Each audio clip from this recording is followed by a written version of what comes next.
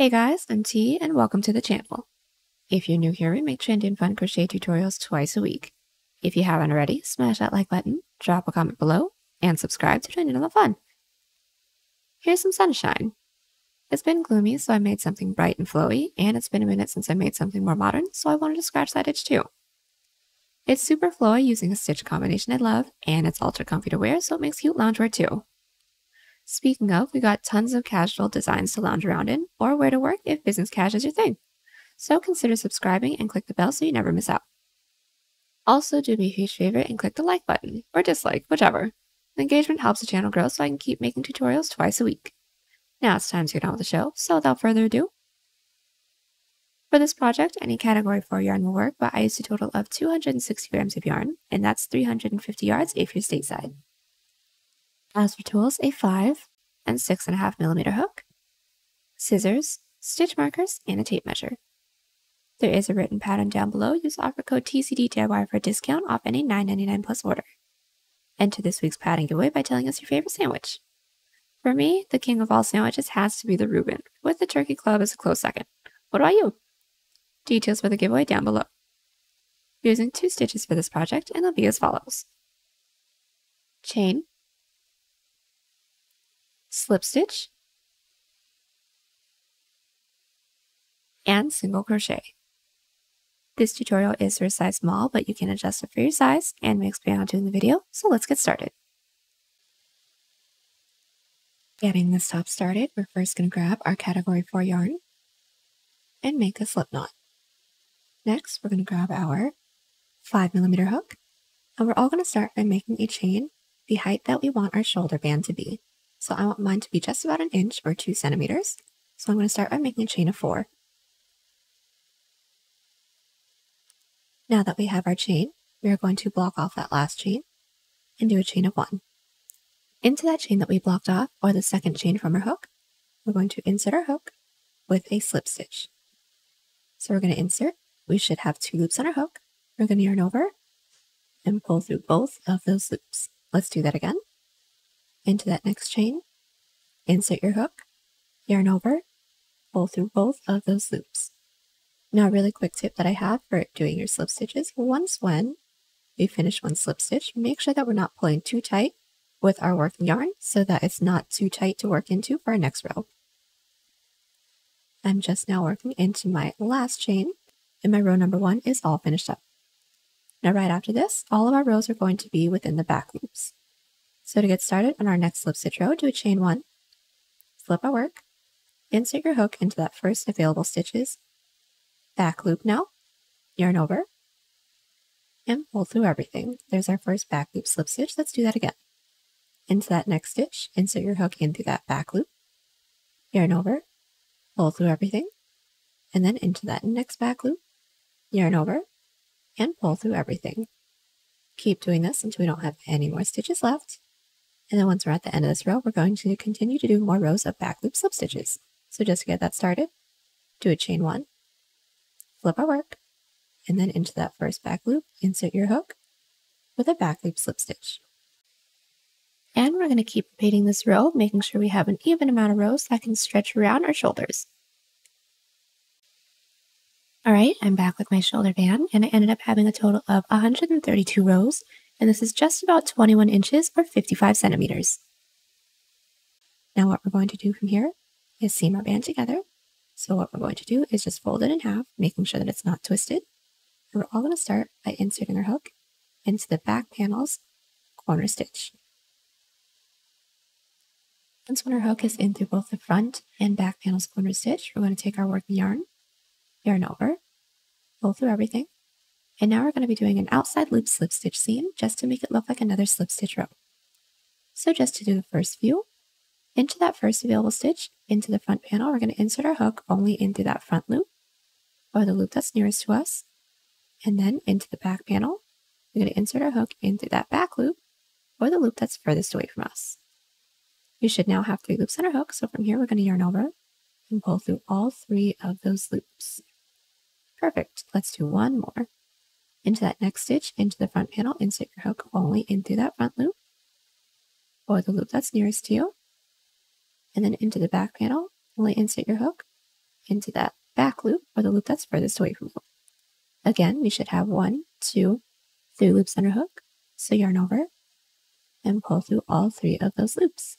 Continue to do this until we don't have any more stitches left, and then do a chain of 1. Alright, so now that we have just finished up our seam, we're now going to single crochet along the bottom, putting 1 single crochet into every side slip stitch row. But first, we are going to be switching out to our 6.5mm hook. And to get this started, we're going to be inserting our hook into that first side row's top loop. Now, there's not going to be any loops for us to go into, so we're going to have to find it.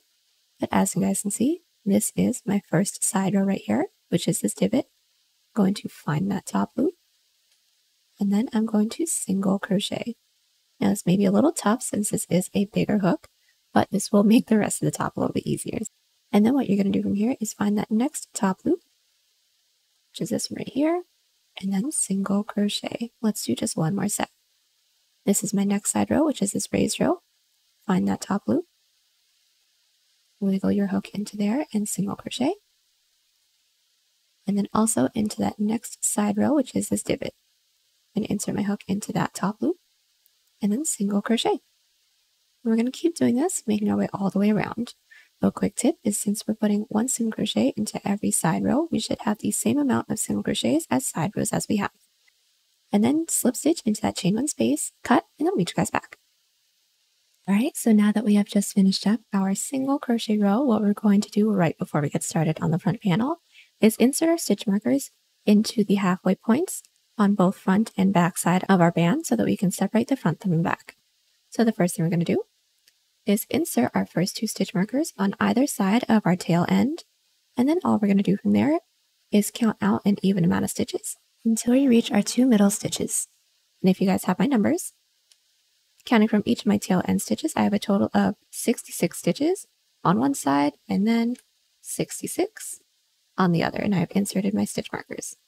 And now that we have that, we are ready to get started on the front panel, so go ahead and set this off to the side. Now getting our front panel started, we're going to grab our category 4 yarn, make a slip knot. We're going to grab our 6.5mm hook, and we're all going to start by making an even number chain that reaches from our shoulder down to where we want the bottom of this top to be. Now you can make this as long or as short as you like, but I need mine to be about 14 inches or 36 centimeters, which is right around the top of my jeans. So I'm going to start by making a chain of 52. Now that we have our chain, we are going to block off that last chain and do a chain of 1. Now that extra chain doesn't count as a stitch, that's just our turning chain, and from here we're going to single crochet into that chain that we blocked off, or the second chain from our hook. So insert your hook into that second chain, should have 2 loops on our hook. We're going to yarn over, pull through 1, should have 2 loops on our hook again, yarn over, pull through 2. Let's do this one more time. Into that next chain, insert your hook, yarn over, pull through. Should have 2 loops, yarn over, pull through 2. Continue to put 1 single crochet into every chain. Alright, we have just finished up our first single crochet row, and our row sequence for this piece is going to be 1 single crochet row and 2 moss stitch rows. So let's get started on our first moss stitch row. At the end of our single crochet row, getting started on our moss stitch, we are always going to do a chain 2. That first chain is going to count as our turning chain. That second chain is going to count as our chain. That's going to make more sense in a second, but once we have our chain 2, go ahead and flip your work. Now from here, we're going to be skipping that first stitch from our previous single crochet row, and then we're going to single crochet into the next. So since this is my first stitch, we're going to skip 1, into the second stitch, insert your hook with another single crochet. So insert with 1 single crochet, and we have just made our first chain space. And we're going to continue to make chain spaces, making our way all the way down. Let's do this again. From here, we're going to chain 1, skip 1 stitch, and single crochet into the next stitch. Now we should have 1, 2 chain spaces. Let's do one more together. Chain 1, skip 1 stitch, single crochet into that next stitch. Now all together, you should have 1, 2, 3 chain spaces or gaps. And from here, all we're going to do is continue to chain 1, skip a stitch, and single crochet into the next, making our way all the way down to the end of this row. All right, we have made our way all the way down to the end of our row number 2 with our chain 1 and single crochets. And like I said, we're going to be doing 2 moss stitch rows right after another. So getting started with our 3rd row, which is our moss stitch row, we're always going to start with the chain 2 and flip our work. Now it's going to be pretty much the same thing, but instead of having a bunch of stitches, we have chain spaces to work into. So let's get this started. After our chain 2, we're going to skip that first stitch, which is a single crochet from our previous row, and then into that next stitch, which is this chain space, we're going to single crochet. So go ahead and insert your hook just into that gap with 1 single crochet, and this forms our first chain space. Let's do this again. Chain 1, skip that next stitch, which is a single crochet from our previous row, then into that next stitch, which is a chain space, single crochet. Altogether, we should have 1, 2 chain spaces. Let's do this one more time. Chain 1, skip 1 stitch, single crochet into the next stitch, which is our chain space, like that. And we should have 1, 2, 3 chain spaces. And from here, we're going to continue to chain 1, skip 1 stitch, single crochet into that chain space, making our way all the way down. All right, so we've made our way down with our second moss stitch row. So altogether, we should have 1, 2, 3 rows. And from here, it's going to be a repeat. So another single crochet row, 2 moss stitch rows, and then keep doing that until we get a shoulder width that we like. I'm just going to get started with each of the next 3 rows with you guys, just to remind you guys how it's done. And I'll let you guys move on from there. So getting started on our row number 4, which is our single crochet row, we're going to chain 1, flip our work. And from here, all we're going to do is put 1 single crochet into every stitch. So into that first one, there's a single crochet. Our next stitch is a chain space. Go ahead and insert your hook into that gap with 1 single crochet and continue. So into that next stitch, 1 single crochet into that next chain space, single crochet. Continue to put 1 single crochet into every stitch, making our way all the way down. All right, so we've just made our way all the way down, and altogether we should have 1, 2, 3, and 4 rows. Our next row is a moss stitch row. So like I said previously, start with a chain 2 and flip our work. Skip that first stitch, single crochet into the next, forming our first chain space. Let's do this again. Chain 1, skip that next stitch, single crochet into the next, and then once more, chain 1, skip 1 stitch, single crochet into the next. Altogether, we should have 1, 2, 3 chain spaces. Continue to chain 1, skip a stitch, single crochet into the next till the end of this row. All right, we've made our way all the way down with our moss stitch row, and now altogether we should have 1, 2, 3, 4, and 5 rows. And we're just going to get started with our row number 6, which is another moss stitch row. So do a chain 2 and flip your work. Skip that first stitch and single crochet into the next, which is our chain space, forming our first chain space for this row. Let's do that again. Chain 1, skip 1 stitch, into that next stitch, single crochet. Keep doing this till we reach the end of this row. All right, so all together we should now have 1, 2, 3, 4, 5, and 6 rows. And then from here, we're just going to repeat our single crochet and 2 moss stitch row sequence until we get a shoulder width that we like. So I'm going to keep going until I have a width that reaches from the tip of my shoulder to the base of my neck. And I'm going to make sure that I end on a single crochet row. Then I'll meet you guys back so we can connect it into the collar. All right, so I'm back with my shoulder portion. I have a total of 16 rows and my width is just about 4 inches or 10 centimeters. And now that we've ended right after our single crochet row, we can attach it into our collar. So the first thing we're going to do is insert our hook into one of our stitch marker stitches. It doesn't matter which one. Just going to insert our hook into there. And once our hook is into there, we're going to yarn over, pull through everything, and our shoulder portion is connected to our band. And what we're going to do from here is work across our band to the other stitch marker section with the same rows. So let's get started by slip stitching into that next available stitch. I'm going to take out this stitch marker since I don't need it anymore. And working into that next available stitch that we have, which is this one right here. So insert your hook, yarn over, pull through everything. That's how we work our way up to the next row when we're at the band, and flip your work. Now our next row should all be a moss stitch row. So when we're at the band working our way down, we're always going to start with a chain 1 and skip a stitch. So chain 1, skip that first stitch, single crochet into that next stitch. And that has formed our first chain space. Let's do this again. Chain 1, skip 1 stitch, single crochet into the next. Continue to do this, making our way all the way down. Right, so our first moss stitch row that is connected to our band is all finished up, and we're going to moss stitch back. So just like before, since we're at the end of this row, we're going to chain 2, flip our work, skip that first stitch, single crochet into the next, which just so happens to be our gap, and this is our first chain space. Continue to do this until we don't have any more stitches left, and I'll show you guys how we're going to connect it into the base. Alright, so now that we have made our way up with our second moss stitch row that is going to be connected into the band, we're going to slip stitch it into that next available stitch. So this is going to be how we connect all of our rows, and what we're going to do is, since we're working our way up, we're just going to slip stitch into that next stitch to close off this row. And to work our way up to the next row, we're only going to be slip stitching up the next stitch and flip our work. And our next row is a single crochet row, since we just did 2 moss stitch rows, so this is going to be pretty easy. Start by inserting your hook into that first stitch with 1 single crochet, into that next stitch, which is our chain space, with another single crochet. And we're going to keep doing this, making our way all the way down. And we're going to keep repeating these 3 rows, making sure that we're connecting it into the base the same way that I've been showing you, making our way all the way down until we reach our next stitch marker. I'll meet you guys back once we've hit that, so that I can show you guys how we're going to do our next shoulder portion.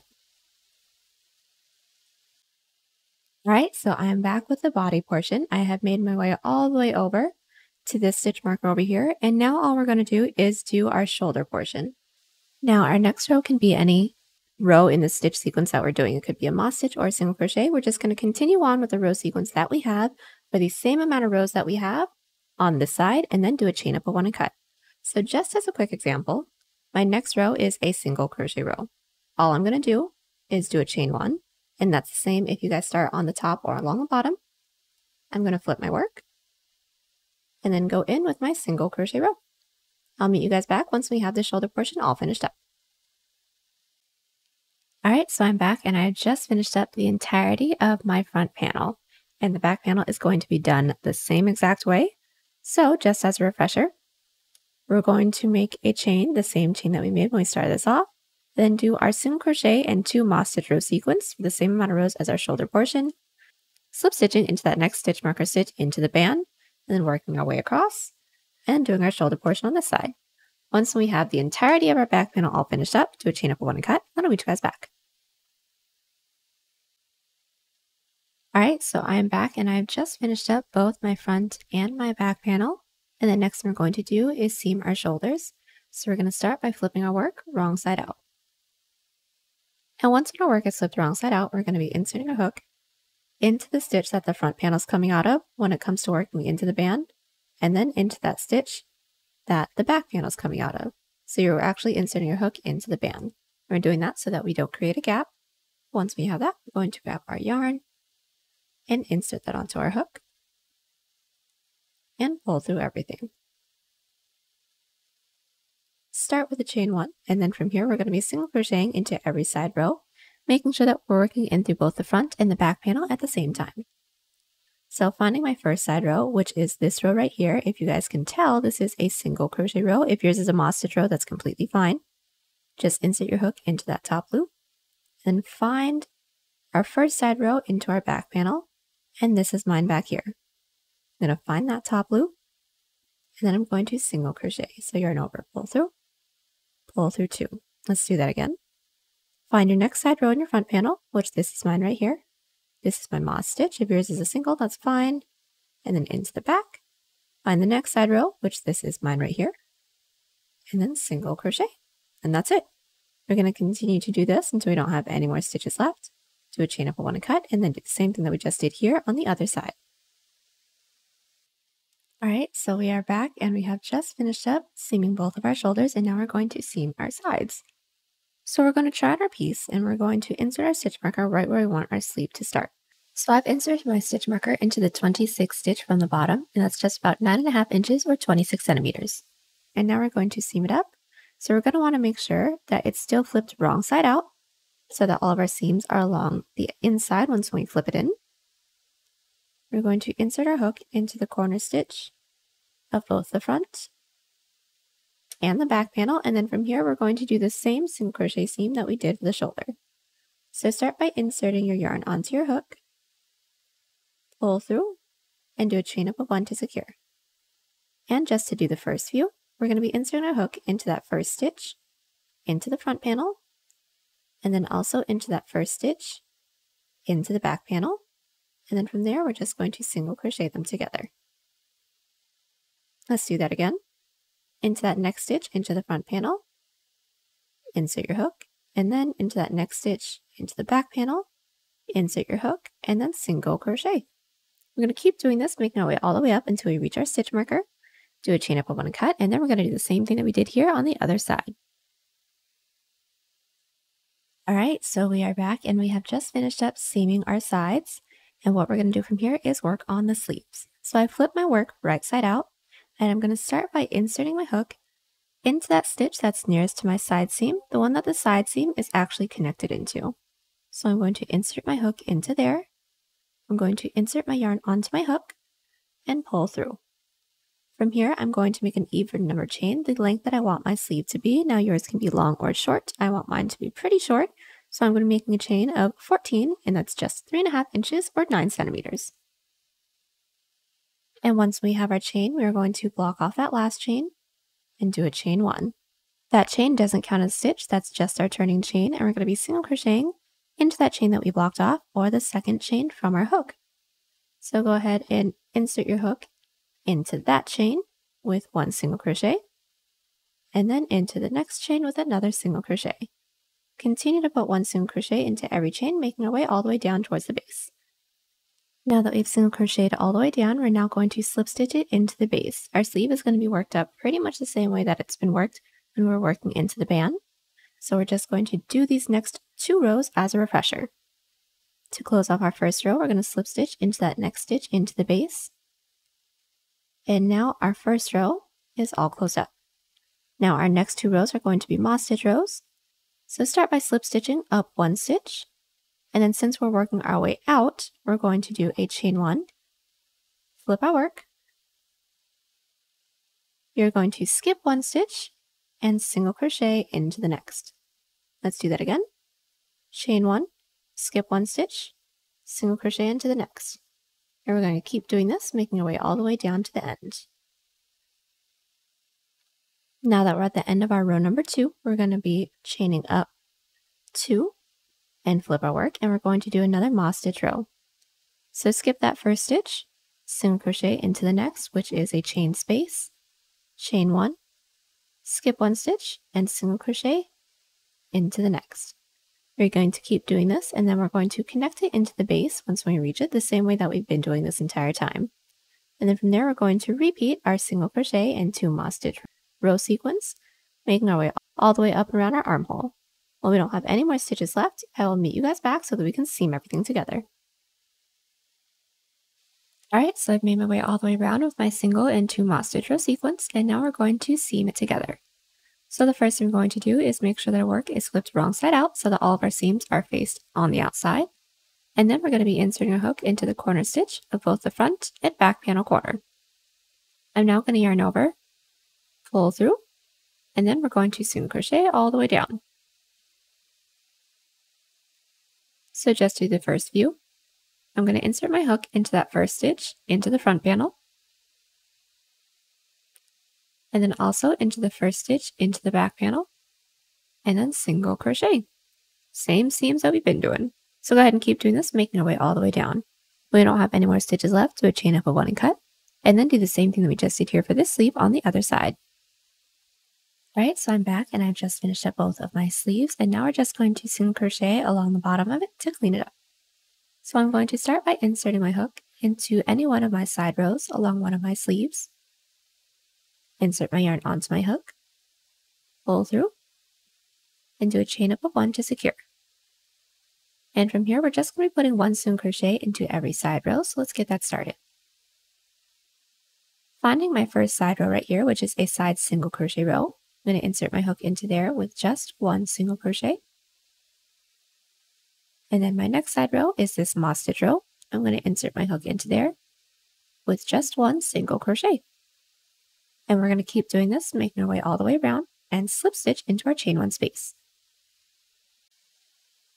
Alright, so our first single crochet row is all finished up, and we're actually going to be doing one more into the back loops. So I did slip stitch into that chain 1 space, and what we're going to do from here is do a chain 1, and then working in the same direction that we were working into, we're going to be doing back loop single crochets. So into that first stitch is back loop, or the loop that's furthest away from us, single crochet. Into that next back loop, insert your hook, and single crochet, and that is it. Continue to do this, making our way all the way down, slip stitch into that chain 1 space, and cut. Once we have this, do the same thing to our other sleeve, and then reach you guys back. Now that we've just cleaned up both of our sleeves, we're actually going to be doing the same thing for the bottom. So just as a really quick refresher, we're going to be inserting our 6.5mm hook into any one of our side rows. We're going to put 1 single crochet into every side row, slip stitch into that chain 1 space, and then do a back loop single crochet row.